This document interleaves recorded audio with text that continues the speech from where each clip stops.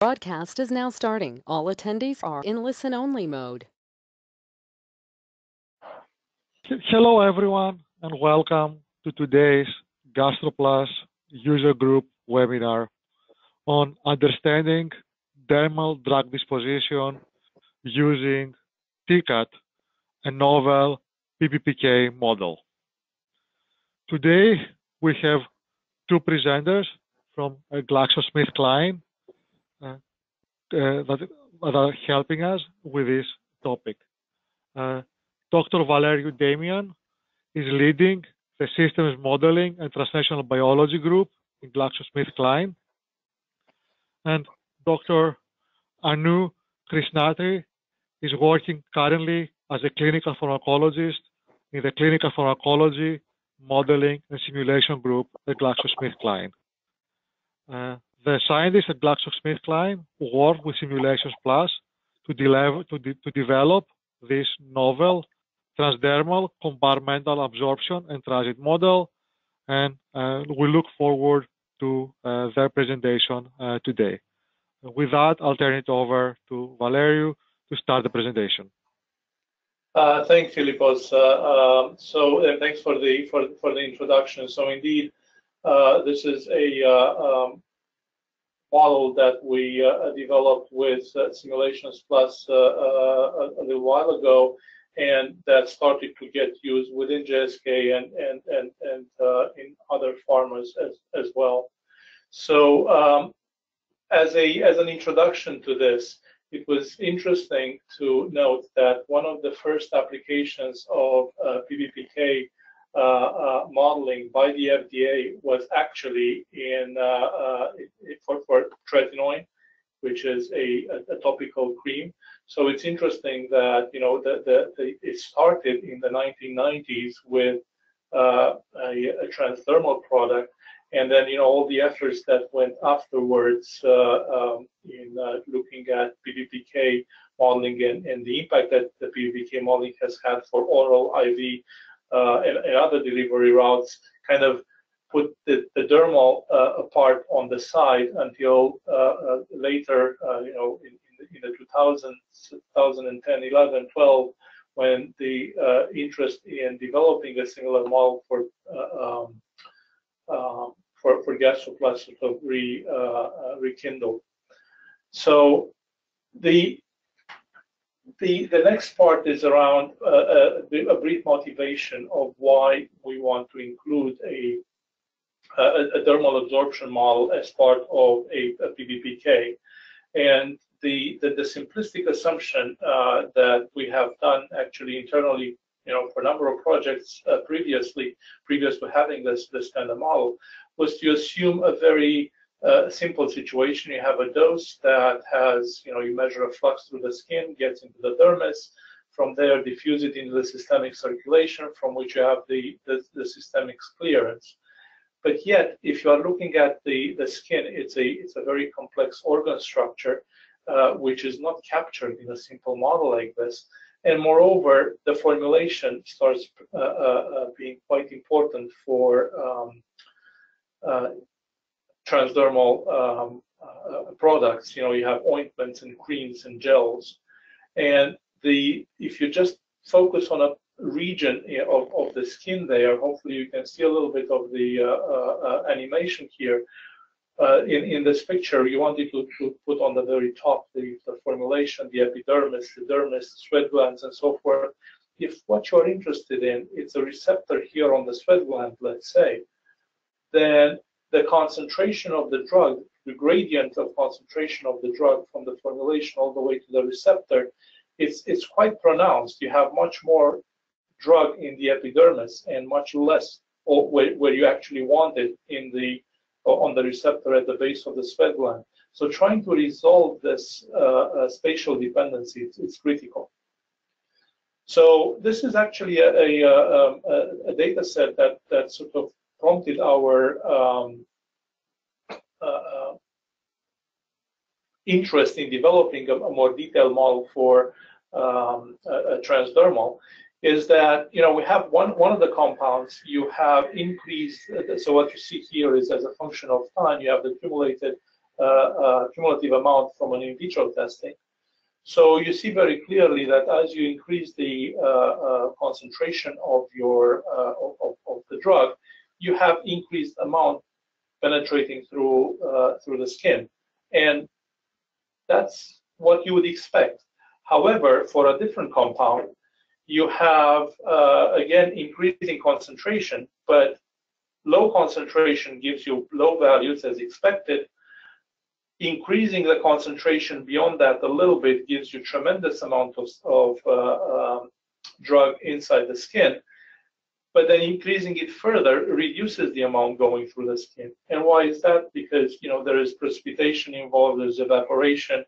So all of those are things that affect drug penetration through the skin and motivate why we actually need to develop a more accurate model. And then the second component here is the trying to deal in some ways with the formulations. And you obviously have anything from the gels and the ointments and so forth. And what we started this year is to look at the FDA classification for these. You have classification into liquid formulations, semi-solid formulations. Liquid can be either solutions or suspensions or lotions, and then the semi-solid formulations, depending on the amount of water and volatile compounds, can be classified either in gels, if you have a lot of more than 50% water and volatiles, or pastes. And then, as a subcategory, you have ointments and you have creams. So all of these categories, solution, lotion, suspension, gel, cream, ointment, and paste, you have to have a way to deal with them, to model them, and understand the impact of the formulation in the delivery of drugs to the dermis. So with this in mind, this is the classification from the FDA, but how would you model something like this? And what we did next is to say, well, these are the exact same types of formulations, but the way that we can think from a modeling perspective is that you have a continuous phase and a discrete phase. You have a vehicle for the continuous phase that can be either liquid, gel, or semi-solid. What differentiates between them is the diffusivity of the compound in the continuous phase. You have a dispersed phase, and now it can be either a drug particle, an oil droplet, or a drug encapsulated in a polymeric particle per se. And with that kind of a modeling viewpoint, from a modeling perspective, continuous phase, dispersed phase, with choices in each one of them, then one can look at solutions as having the continuous phase being liquid and missing dispersed phase. Lotion is liquid vehicle, and oil droplet for the dispersed phase. Suspension, it's liquid vehicle, and the dispersed phase is a particle, and so forth. The gels and all the others are basically there is a representation of all the other formulations within this framework, and this is the framework that helps us design very well the modeling around transdermal delivery. So let's see how something, a viewpoint like this, works in practice. And I started with perhaps a simple solution formulation. What can be simpler than that? If you have a formulation like this, you probably have a fast evaporating components like alcohols and the like. The dots represent the drug. You also have slower volatile components, for instance, water. And then you also have probably some non-volatile component oils as part of the formulation. As you progress through time, the fast evaporation components of it are going to be the fast evaporations are going away. you are left with just the slower evaporation, but then the concentration in here in this vehicle has increased. As water continues to evaporate, you have less drug available, and the concentration of the drug in here may result in precipitation. And that is one of the explanations of why, at very high concentration of drug, you're less likely to see more penetration because you're losing a lot of drug through precipitation. And this is an example that shows that for different types of excipients, this loss of weight from the formulation is actually real. So what I want to demonstrate with this is that even in the case where you start with a simple formulation, things are a little bit more complex and they need to be accounted properly in a model. So how does the model that we implemented, Simulations Plus implemented in GastroPlus? So as part of that, we looked at stratum cornea, viable epidermis, and dermis as distinct compartments. And moreover, in each one of them, there is a delineation. Each one of those compartments is subdivided in different layers. So on top of this, we looked at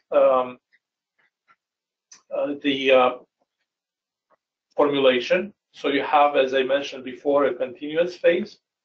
And what I denoted here by the arrows, you have the drug that moves into the stratum cornea and diffuses through and gets absorbed from the dermis into the systemic circulations marked with these sort of blue arrows. There is the vehicle for the continuous phase that actually gets evaporated, or some of it may get absorbed into systemic circulation. You have the dispersed phase that gets released, that releases drug into the continuous phase. We also have a film phase accounted for in the model for those situations where you want to model something, let's say, like a sunscreen, where you have coalescence of particles on a film phase. And then you have to include not just the surface area of the skin, that doesn't include any appendages. In principle, if you're looking at an image here, you have the appendages-free type skin, you have the hair follicles, you have the sebum in here, and the hair itself. So you want to account for these. So the way we deal with that is to look at the surface area of the skin here, the pink part, the surface area of the follicles, this part that would get formulation into the sebum, and then the surface area of the hair. So if you account for those, then you also have drug and vehicle that are moving from the formulation into the sebum through and making their way into the viable epidermis, and similarly through the hair. So this is the structure of the model as it is implemented in GastroPlus, and obviously you have the rest of the skin available as well. So this is just the area in which you are dosing. So another complexity that we have to deal with is trying to incorporate properties, physiological properties for the skin.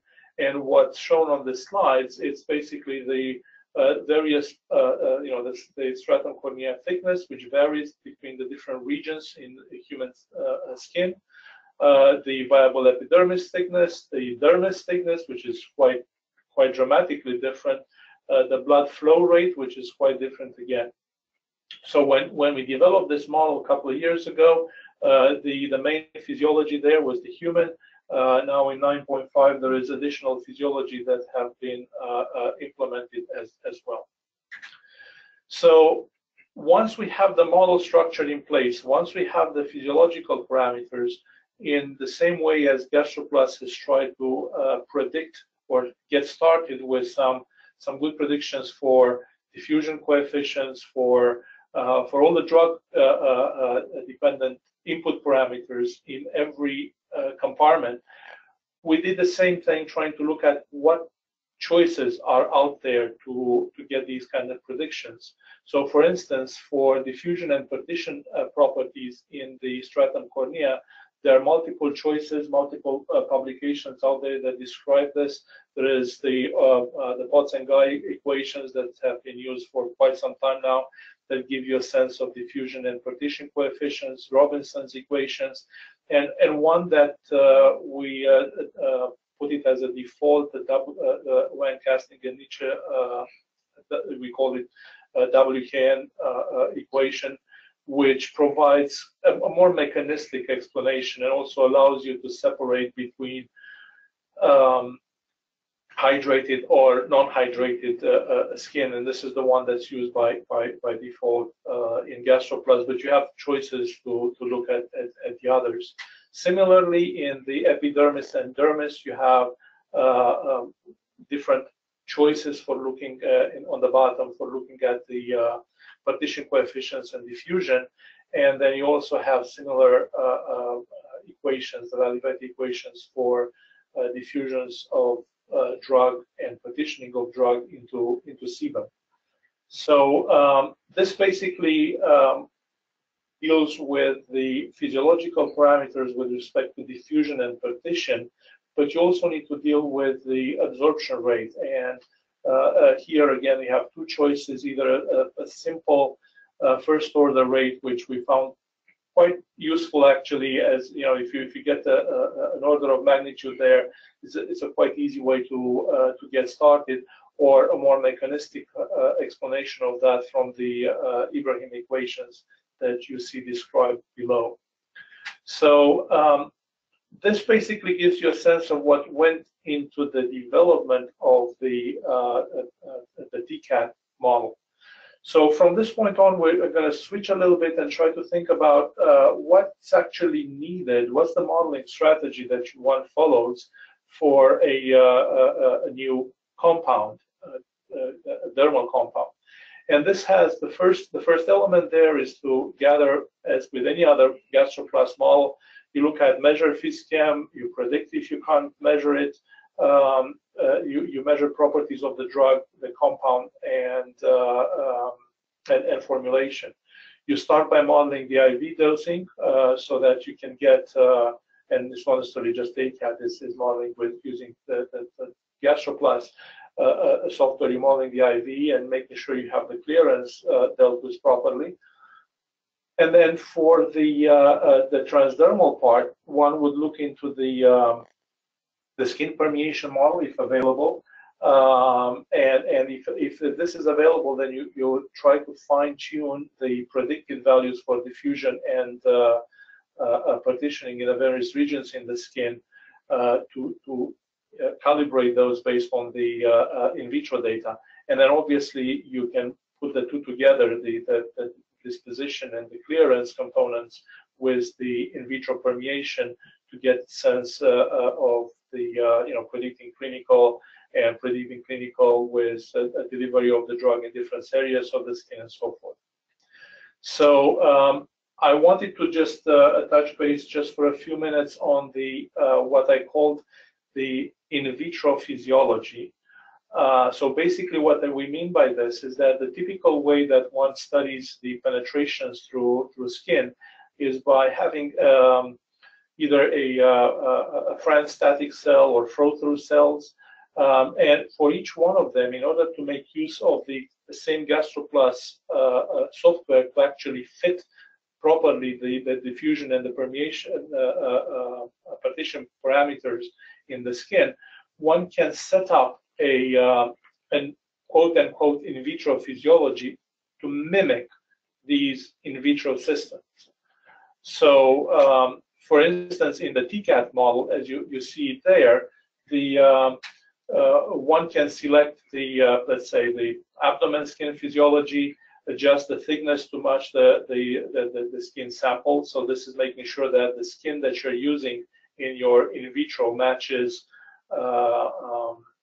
what you put into GastroPlus. Remove the sebum here. This is because once you are working with skin samples, you are unlikely to still have sebum available after all that processing of the skin. Set very high systemic absorption rate. Why is this? Is that so you can get all of the you are basically trying to get the systemic compartment in gastroplast to behave like the donor chamber in the in vitro setting, and the set no clearance so that the compound accumulates, and the volumes need to match what you have in the in vitro settings. And in this case, for instance, you set fractional bound so that it matches what you used in the receiving fluid, or match the volume of distribution with the receptor output volume. So these are basically things that one can do in gastroplast to actually allow you to mimic what's happening in vitro, and with that system in place, you can compare with the in vitro data.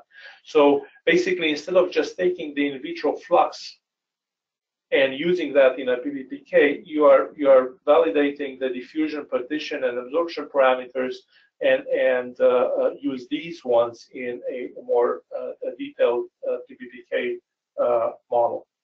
So this is the approach that we've taken for some compounds where this data was available. But from this point on, I wanted to transition to Anu, who's basically going to be talking about how the model that we've implemented in GastroPlus here was used in a couple of examples. So Anu, it's all yours at this point. Thanks, Valeriu. Hi, everyone. Valeriu gave a very nice overview of the TCAT model that we developed with Simulations Plus.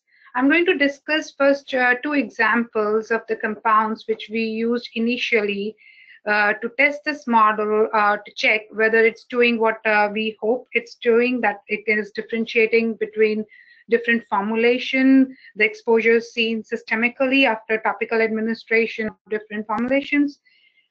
In addition, I'm going to talk about one example of use of TCAT in an early development.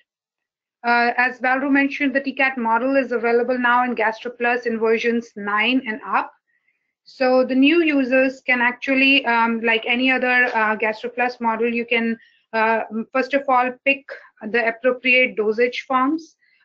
You have options, as Valeriu showed, and the FDA formulation, either pick a simple liquid formulation like solutions, lotions, or suspensions, or you can pick semi-solid formulations like gels, creams, lotions, or paste. And for other extravascular routes, you can go to the modules optional and then go on and click the additional dosage routes, pick the transdermal route, and when you click it on it, click on the view editor on, then it opens up this window.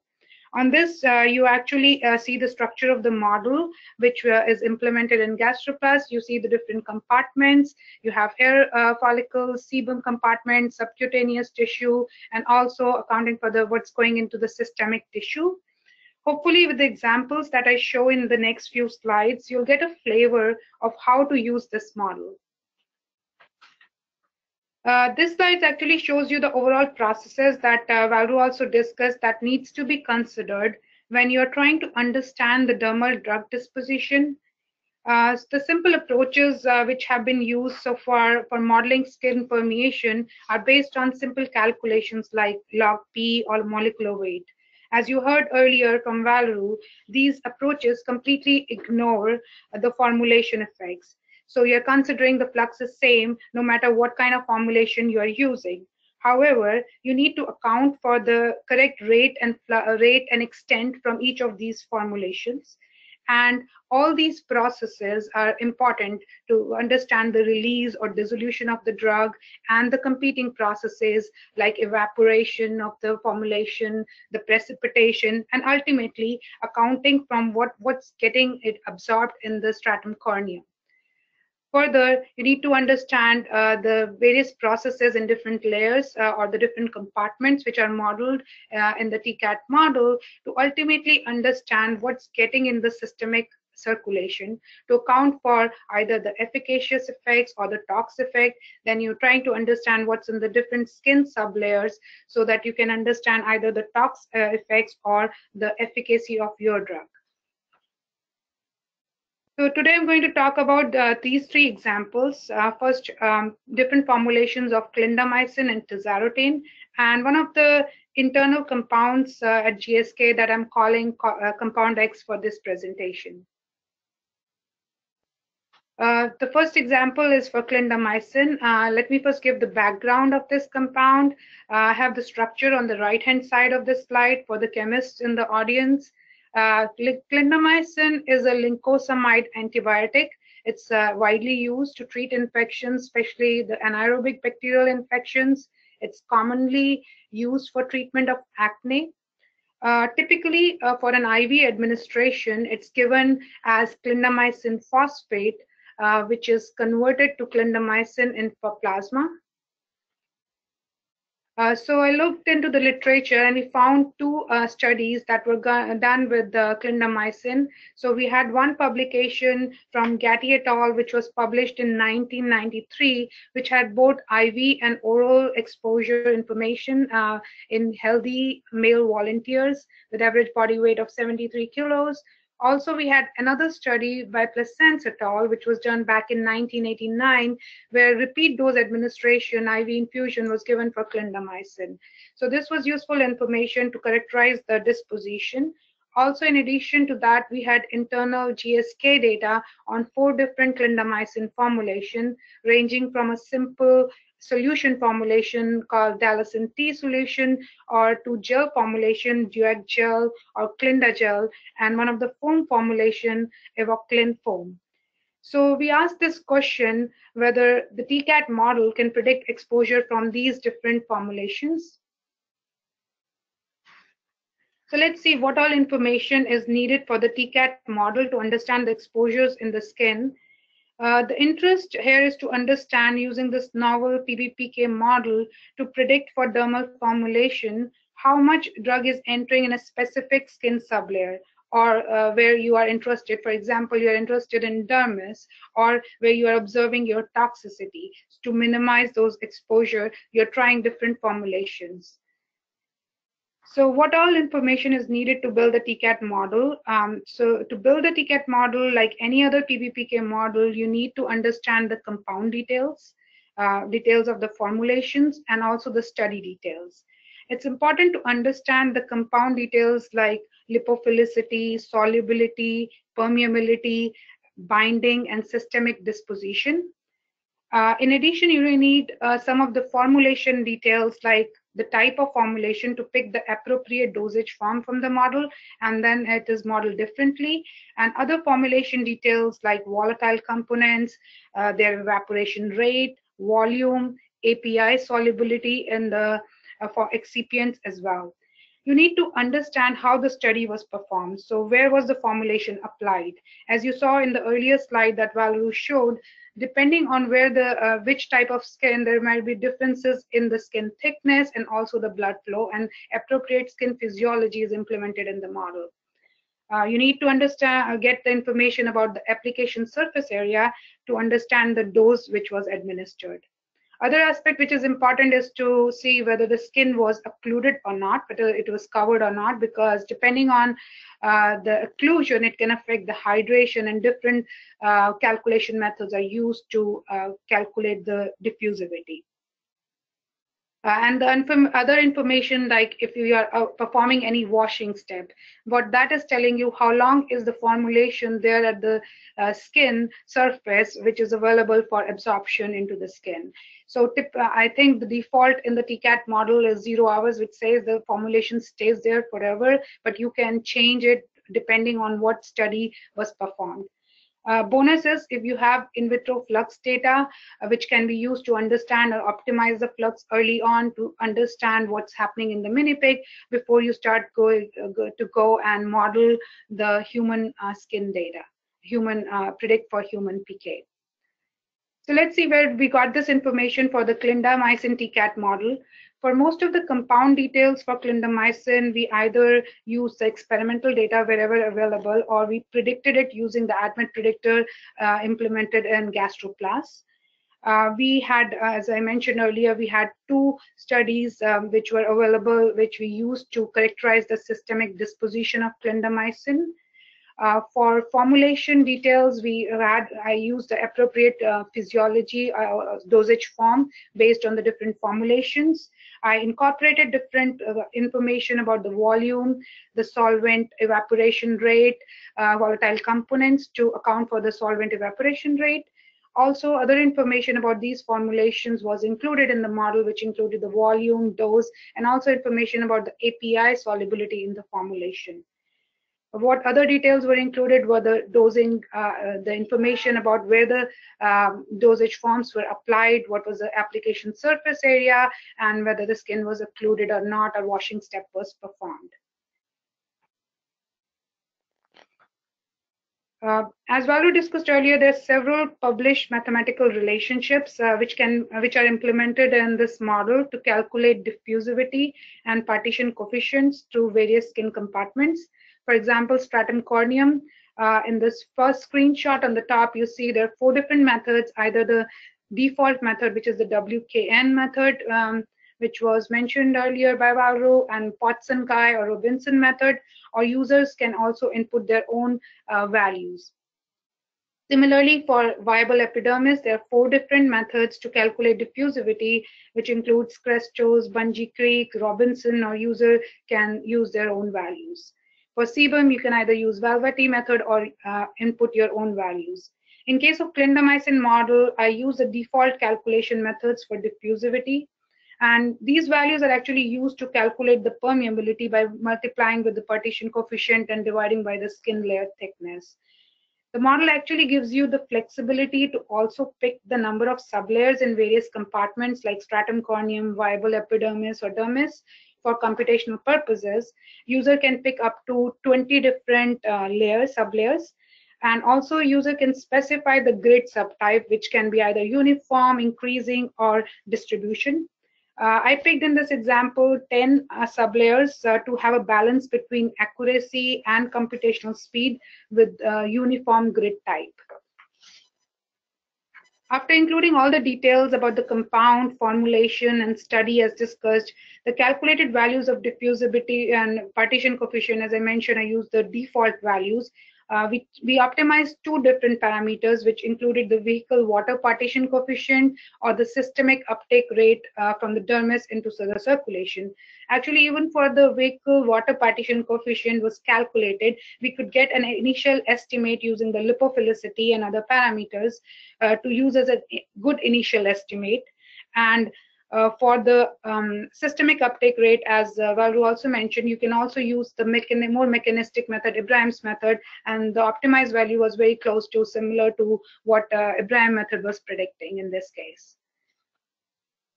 So we, as I mentioned, we had these 2 IVs PK studies from the literature. So we digitized this data using the digited software from Simulations Plus, which was used for modeling and characterizing the PK systemic exposure. This slide shows the model fits for the PK data. I used a simple 2-compartment model to characterize the observed plasma concentration time profiles from 3 IV infusion data sets that were available. I wanted to add that the doses in these simulations were adjusted to free clindamycin, as clindamycin phosphate was dosed, but it quickly converts to clindamycin in plasma, so we modeled clindamycin. And for the we also have input all the information about different formulations. As you see, we had different variety of formulation. We have 2 formulation which were single dose administrations and 2 were multiple dose administration. And the screenshot here shows you some of the information that needs to be included for the formulation, like I mentioned earlier, your dose and also the dosage volume, application surface area, etc. After including all the information for the compound, details and formulation and study details and characterizing the PK, we simulated 4 clindamycin formulation, which are shown on this slide. As you can see, the model was able to characterize the systemic exposures from these 4 formulations pretty well. The open square here shows the observed data. The bars are actually the CV%, and the lines are the simulated plasma concentration time profiles. One advantage of a PBPK model is that once you have got your systemic profiles characterized well as compared to the observed data, what you can do is you can go back and try to look at the exposures in various skin compartments, say dermis, if that's what you're interested in. The TCAT model gives you an option to plot concentrations or amounts in most of these compartments by picking a new plot option and specifying the option. So if you see on this screenshot, you can go to the dermal option and you can pick the concentration and exposures, and also the dissolved or undissolved amount in the vehicle compartment. So the profile on the top, the plot shows how we simulated the simulated concentration of clindamycin in various layers or the different skin compartments at different time points. So you can see 4 different compartments here: the vehicle, stratum corneum, viable epidermis, and dermis, and the 10 sublayers which were used in the model. So as early as 0 hours, you see most of the drug is still sitting in the vehicle, but as the time progresses, by 24 hours, most of it is gone, and it's slowly permeating through various layers of the skin. What was interesting was we saw, if you see on the right-hand side plot, which shows the dissolved concentration in the sebum, we saw from all these 4 formulations, the drug was getting into sebum at different levels. That intuitively actually makes sense because this drug is effective against acne bacteria, and that might be that might be the reason why it is effective. But is it true, or it is one of the artifacts of the model? So I looked into the literature to see if that behavior has been reported somewhere, and actually find an internal study that was done by GSK colleagues at Stiefel, which was presented at American Academy of Dermatology back in 2010. The study was done using a radio-labeled clindamycin in mice, and they saw actually as early as 1 hour after application of the clindamycin gel, some accumulation was seen around sebaceous glands. Also, after 4 hours of application clindamycin gel, there was a clear accumulation in the sebaceous glands. Also, I found another study in Journal of ClinPharm, which was published in 1972, where clindamycin was given orally, and it suggested high sebum levels. This gave us some confidence that the model is able to differentiate between different formulations of clindamycin and guiding the exposures in various skin compartments correctly. The next compound that we modeled was tazarotene, that I'm going to talk now. It's a retinoid compound. It's a prodrug that is quickly metabolized by esterases to its active metabolite, which is a more water-soluble form called tazarotenic acid. For this compound, we had human IV infusion data available for tazarotene, and in addition, we have internal data for 2 different formulations, which was tazarotene gel and a Fabior foam formulations. So just like clindamycin, we gathered the information about the compound, formulations, and the study details to start building this model. And similar to clindamycin, use the default diffusivity and partition coefficient calculations, and I used 10 sublayers and a uniform grid for each of these compartments. At this point, we optimized 2 parameters, again similar to clindamycin, use some of the initial guesstimates to calculate the vehicle water partition coefficient as a starting point for this optimization, and the kinetic first order uptake rate from the systemic circulation from the derm into systemic circulation from dermis. This slide shows the PK characterization of the PK IV data which was available, and as you can see, the simple compartmental model fit was able to characterize the plasma concentration data pretty well, and this was used further to simulate the concentrations for the clinical study with the tazarotene gel and the foam formulation. You see this model was able to predict both these formulations pretty well. Next, I'm going to talk about one of the examples of use of TCAT in early drug development. So, very early on, one of the questions that typically teams are asking us is, can you use this sophisticated novel TCAT model to predict systemic exposures upon topical administration to understand the tox or effects or efficacy and predict the human doses? So early on in the development, one typically have the in vitro skin penetration and distribution information from in vitro assays, either with a static system like a Franz diffusion cell or dynamic systems like flow-through cells, as you saw in earlier slides as well. To begin understanding skin permeation, I used the in vitro skin penetration and distribution study information that I had available from the team from a Franz diffusion cell. So basically, you have a dermatomed human skin samples, which are sandwiched between a donor compartment and a receiver compartment. And the formulation is added on the top, as shown in this figure, on the donor side. And samples are taken from the receiver fluid over a period of time.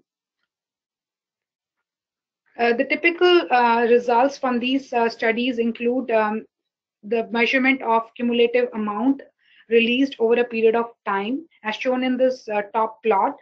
The team was comparing two different formulations, the one shown in a red and a blue formulation here labeled as formulation 1 and 2. And we had observed these concentration over a period of 24 hours. So that's a typical behavior for the cumulative amount plot, where for the first few hours, you don't see drug getting through into the receiving fluid because of the barriers of the stratum corneum, and then you start seeing drug getting into the receiving fluid. At the end of the experiment, typically what's done is the skin is harvested and the sublayers are separated to understand the drug exposure in different layers of the skin, which is shown on the bottom plot, the histogram, where you have the concentration in the stratum corneum, epidermis, and dermis from these two formulations. So just like we discussed for the previous two examples, to build the TCAT model, you need the basic information about the compound, formulation details, and the study detail. This is the in vitro data that I was modeling. So I tried to simulate the conditions for the Franz diffusion cell study. I used predicted compound properties like log P, PK, and used experimental data which was available for protein binding, etc. The formulation used for this in vitro study was a simple solution, and I obtained the details about those formulations from the team as well. And this is the slide which Valeriu showed earlier, where what we are trying is to use the TCAT model to mimic the in vitro studies to validate the diffusion and partition parameter that can be used in the TCAT model. So basically, with the Franz diffusion cell data which I had, I tried to match with the TCAT model. So, for example, in the in vitro study, we have shared skin, so and not much of sebum. So you're removing that component. You're matching the skin type, which is human abdomen physiology, was selected in this case. You're matching the skin thickness in the study, which is usually available from these experiments. In addition, I also had this information about formulation solubility for this compound X in different excipients, which are used to calculate the formulation solubility. And it also is useful because it gives you information about the solubility in the residual solvent that is used in the model as well. For example, in this case, most of it will be PEG 400. So this slide shows the simulated data for the cumulative amount permeated. So just to orient you here in the plot, you're trying to simulate, the red line shows the simulated profile, what you would observe in a receiving fluid when you're putting the formulation on top of the skin. And the blue diamond shows the observed data we have obtained from the CRO for compound X. Then I looked into the exposures in the different layers of the skin, the stratum corneum, and the combined exposure in the viable epidermis and dermis. The blue line shows the simulations and the red diamond shows the observed data. Using this in vitro experiment, as I said, it's a good step for any of those your compound modeling, because it gives you an idea of the flux to different skin layers, which can be used to further use for either you're modeling the in vivo mini-pig skin data or go start modeling the human PK data. But what was bothering me in this case was in order to match what was seen in the receiving fluid and also to match exposures in the layers of the skin, I had to change certain skin diffusion parameters in various layers. At this point, I contacted the experts in the field to discuss and understand the experiment further that I was used for this modeling purposes. It became apparent that the in vitro study that was performed by CRO used certain non-physiological conditions that may have led to those high exposures. They used a lot of ethanol in the receiving fluid. It's okay for these studies in the early development if you're just comparing two different formulations for ranking purposes. But in my case, I was using this data to quantitatively assess the skin and systemic exposures for toxicity and the dose prediction purposes. So the team actually went on to repeat the experiment internally with a flow-through cell with more physiological conditions that gave the expected results, which were in line with the TCAT model. So it's very important, like in any other modeling work, to understand first the data being used for the modeling so that you get reliable results out of your model to make informed decisions. And also, it's a good to question your experimental design as well before you are going to change your model. Hopefully you got some flavor of the TCAT model, which is implemented in GastroPlus with the 3 examples that I presented today. There's a lot of additional information about the model in the manual as well that I will recommend new users to look into. And also there's some examples as well that you can look as well. And the first 2 examples that I presented today were developed in very early versions of TCAT, and there are many more changes and updates to by Simulations Plus as well in recent versions. It will be good for the Gastro Plus users to share more examples of TCAT applications and further learn from each other so that we can enhance capabilities of this model in future. To conclude my talk for today, the clindamycin model was able to appropriately characterize exposure differences with different formulation ranging from simple solutions or gels or foam. Similarly, the model was predicted the exposures from both gel and foam formulation of tazarotene with reasonable accuracy. The TCAT model is a novel model that can be used to understand exposures at different stages of drug development, as early as pre-candidate selection and finding the formulation decisions to maximize the potential for right amount of drug to be delivered at the target tissues in the body. Some of the future challenges for this model is to further validate it for various database of excipients so that we can also understand and simulate the interplay of drug and excipients. Also include other physiology like different disease conditions, different ages of skin, and also the skin surface roughness. At this point, several folks have contributed to development of this model that include current and previous GSK and Stiefel colleagues. I would like to really thank them for this contribution. Also, big thanks to Simulations Plus for this collaboration. We also have Vera and Jessica from Simulations Plus online today to address any specific questions you may have for recent upgrades or any other suggestions you have. At this, I would like to thank all the participants for their attention. We will now take questions that have been submitted via chat.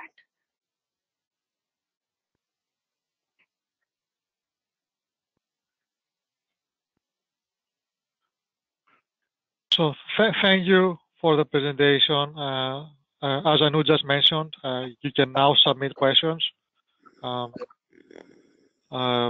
the question interface on the GoToMeeting. That we have already received a couple of them, and I'll just start going through them.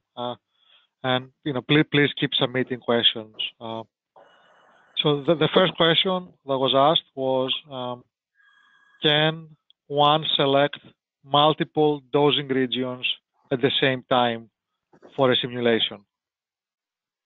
So the answer to that, it's at this point, it's no. You can only select one dosing region for the simulation.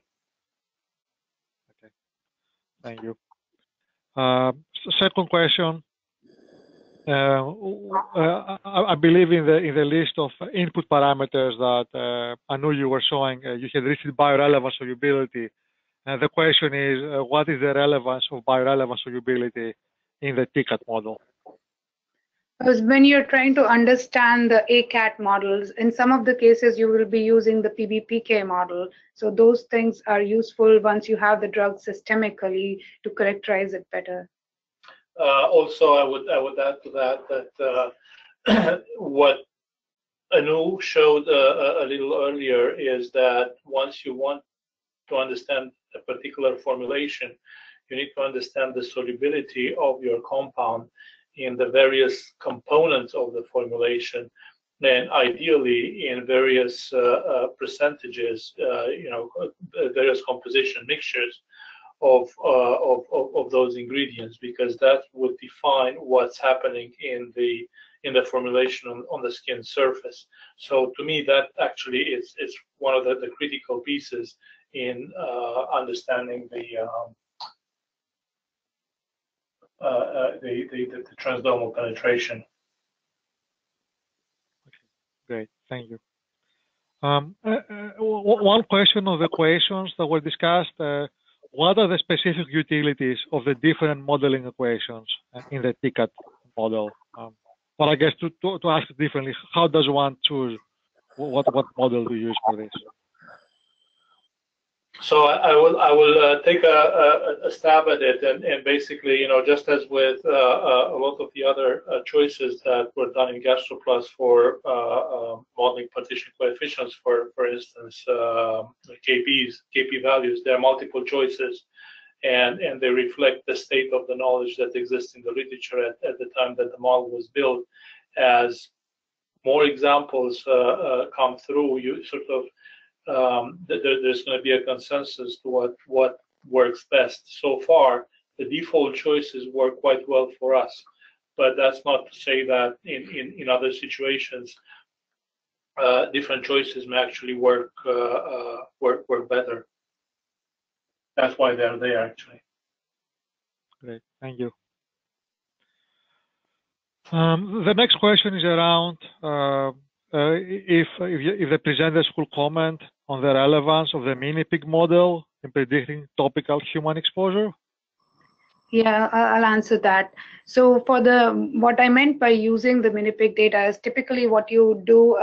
Mini-pig skin is it has some similarities and some dissimilarities with the human skin. With the in vitro skin data, which is usually available as the first line of information for understanding the permeation, what's missing is the systemic uptake and not of the other parameters like hair follicle absorption and sebum involvement. That's the first piece of information when you're doing an in vivo study in a mini-pig, trying to understand the in vivo exposures from a formulation before you go in for a human study. It's like any other oral studies. You are doing the studies in the preclinical models before you're going get a more idea, a more understanding of your formulations and your compound before you get into the human.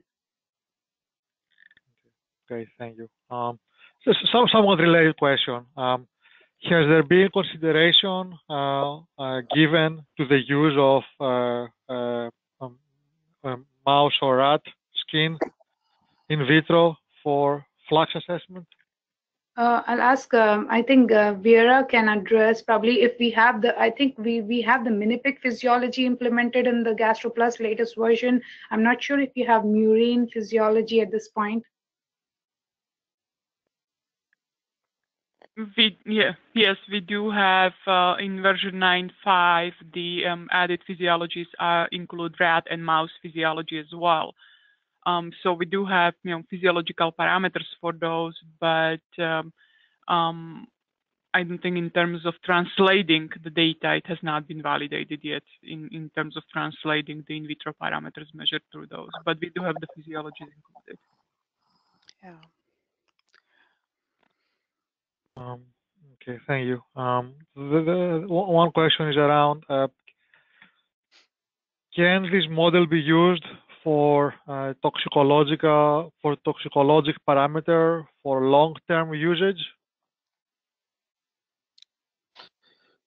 So you can definitely do simulations for longer term usage. That's not the problem. You can do repeat dosing and all of that. Now, in terms of changes, toxicological changes induced in the skin as a result of applying the drug, we're not accounting. I mean, the model doesn't account for that element.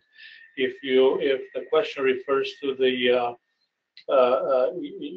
permeations of drug in diseased skin, then I would say for that we looked at changing the physiological parameters in the skin to reflect the disease physiology, and you can definitely do that in the model. Thank you. There is one question on the tazarotene example. What was the vehicle water coefficient, and is there an in vitro method recommended for determining such parameters? It's basically the partitioning of the tazarotene from the vehicle and the water. So it's partition coefficient. I don't know the in vitro method. What I'm suggesting is you have the lipophilicity information and solubility in various excipients was used to calculate this value. Thank you. And also, if your vehicle is immiscible in water, you can actually measure this directly in the lab. It's pretty straightforward. Thank you. There's a clarification question requested here. The question is that in the model that was shown, there is lymphatic uptake from the subcutaneous compartment to and not the dermis compartment. So is that correct? So I'll get started, but probably Vera or Jessica can further comment on this, because I think that the subcutaneous compartment was added to be able to provide some compatibility further for subcutaneous delivery of drug, where lymphatics is quite important. It's not to say that lymphatics is not there in the dermis, but given the I mean, this is my interpretation to the question. Given the for small molecule, the lymphatic absorption from dermis is much smaller than the absorption via systemic. So it wouldn't make a difference for sub.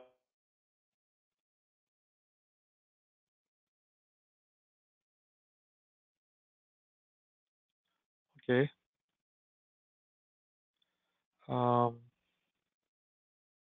Any comments, Vera, from? Then you want to have that in to allow you. Valeriu, you were breaking a little bit on this response. Maybe something with the phone. Hopefully, most people got it. Should I try? Okay. I was just basically saying that if Vera or Jessica can comment further on this. But the bulk of the response was that lymphatic is there to allow subcutaneous delivery, and it was there primarily for large molecules. Thank you. Yeah, that's correct. So for the small molecules, we don't expect lymphatic to be a significant route in the dermis, definitely. And I think usually people don't inject biologics into the dermis. So we were, as Valeriu said, we were primarily thinking about injecting biologics into the subcutaneous, and that's really the main reason why we put the lymphatic uptake there. Thank you for the clarification. There is a question for the presented case studies. Could you please comment if the exposure across the different skin layers was validated by mass balance?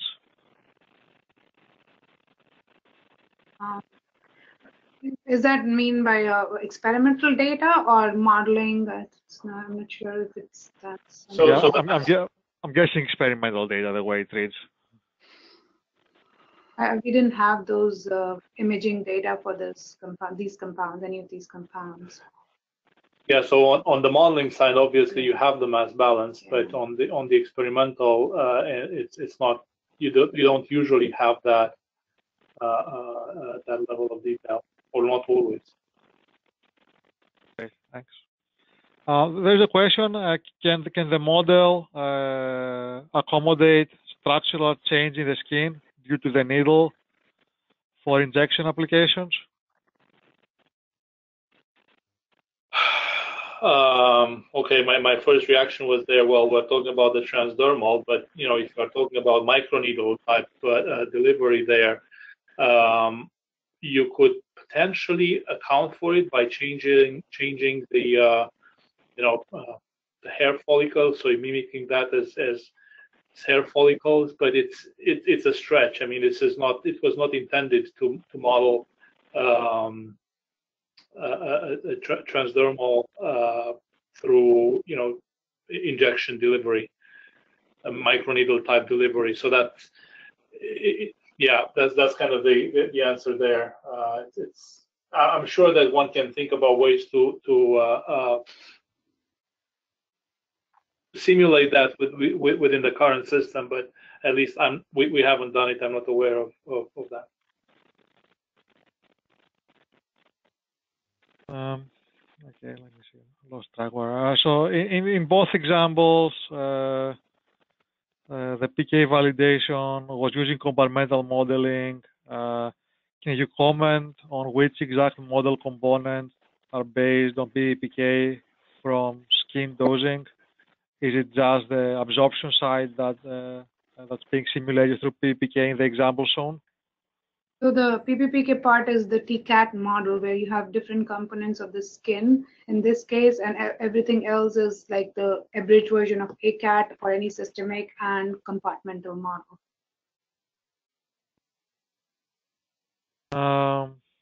There's a question, can the PBPK model be used to predict PK in delicate skin areas, for example, genital areas or anal areas? For those applications? I don't think that we have those areas sort of detailed specifically as just drop downs to be select that kind of physiology there. So I think that for that purpose, one would need to look into the details of the skins in those areas and define that physiology. It's possible to do so. It's just that it's not available as a drop down.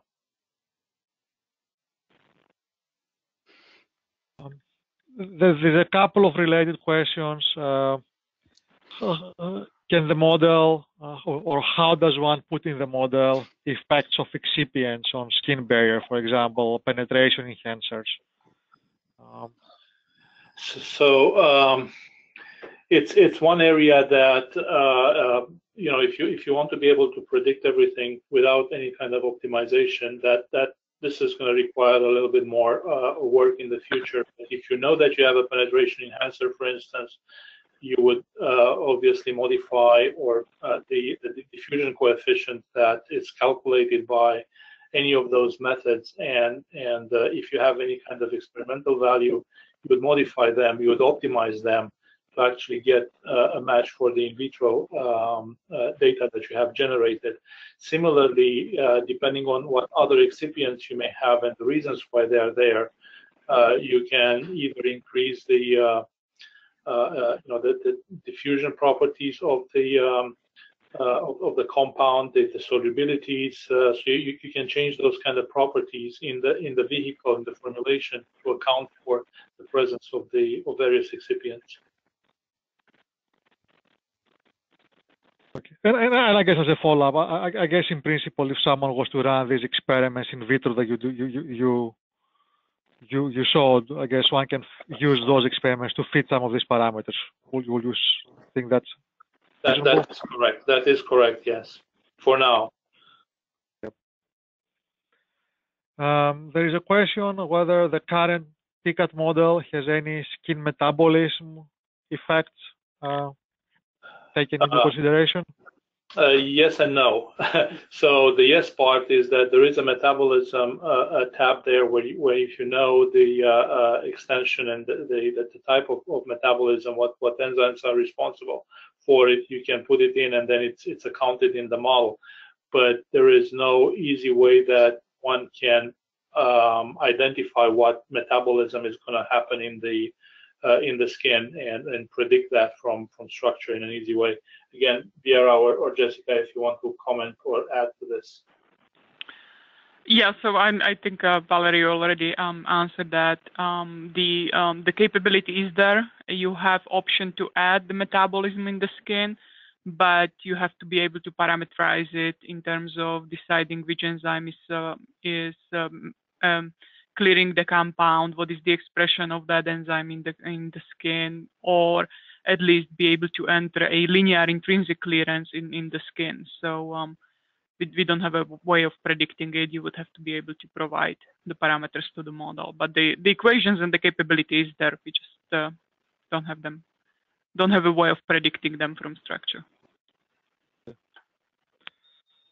There's another question. Can one use the TCAT model to simulate subcutaneous dosing? So strictly, let's put the dose directly into the subcutaneous area. Yeah. Maybe I can answer that one. Yes, there is a capability of doing administration into the subcutaneous tissue. You can do injection of either immediate or controlled release formulations subcutaneously. Thank you. Is there any link of the skin tissue in the full PBPK model with the TCAT model? Yes. I mean, it's a bit unclear. So just to repeat there. So when you have the TCAT model in place, it allows the delivery of the drug through the skin to be modeled explicitly. But at the same time, if one chooses to use the full PBPK model, there is a skin compartment in the PBPK model as well, and that would be representative of the, if you want, undosed portion of the skin. Thank you. How do you predict effect of precipitation and evaporation? So precipitation in general, it's actually it's modeled quite nicely in GastroPlus, and is the same mechanism that it used here. The trick for both of these situations is to understand what the solubility is in those environments. So this is primarily the situation that's happening in the formulation is some of the vehicle either disappears because of the evaporation or gets absorbed through the skin, so you have less. The composition of the formulation changes after the initial application. The evaporation, there's specific equations that they'll deal with that, and obviously the way that we have dealt with modeling different formulations there is to actually look very careful at the different ingredients, excipients that are part of the formulation, and look at their individual potential to evaporate. Okay, thank you. There's a general question that in several slides, the drug concentrations in the dermis are higher than in the epidermis. Is that correct, and why is that the case as a general observation? Higher concentration in dermis compared to epidermis? Yeah, well, that's what the question reads. We just presented one of the examples. The last example had the dermis exposures, but they're like, what is the experimental data, and that's what is predicted. I'm not sure if I understand correctly. Okay. Well, maybe if those who submit the question, maybe you can restate the question. Maybe we can try to respond to that. So, in general, the amount of drug there depends on both the partition coefficient in those tissues and also the fact that you have absorption in the systemic. circulation from dermis. And typically you tend to see much more drug into the stratum cornea than you do into the dermis and the epidermis. There's another question. Can we model if the drug is absorbing through sweat pores, and which compartment do we need to consider in those cases? So there is a capability in the model to look at absorption through sweat pores, through sebaceous, through sebum. And you just have to activate it. I think by default it's active. So to be specific, kind of the alternate route that we have is going to be the sebum that's going to be surrounding the hair follicles. We don't have an explicit compartment for the sweat pores. But if you do know that your drug is going to be absorbed through sweat and that's going to be significant, then what you can do is kind of hijack that sebum compartment, and change it so that it has more similar parameters to the sweat pores. So that would be kind of the workaround. So from our side, the problem is that it can be kind of difficult to distinguish, okay, is this really going through sebum or going through sweat? So we end up just having kind of one alternate route. Thank you. Well, I think that's probably one of the last questions. Can in vitro dissolution data be used by any means in transdermal modeling?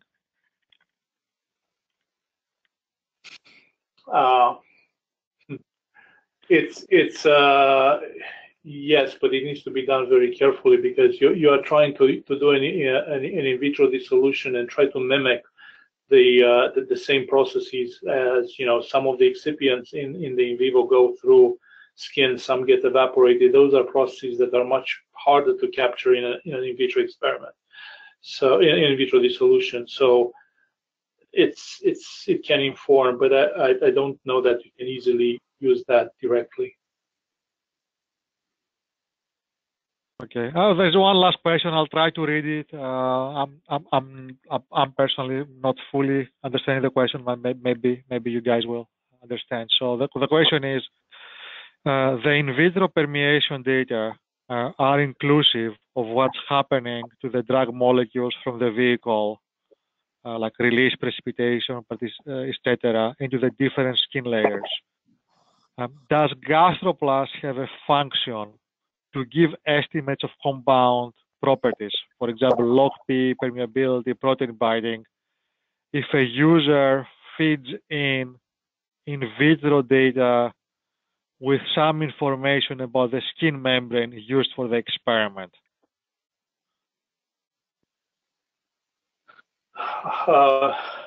I'm having a little bit of trouble here. So I think that what the question there is if you have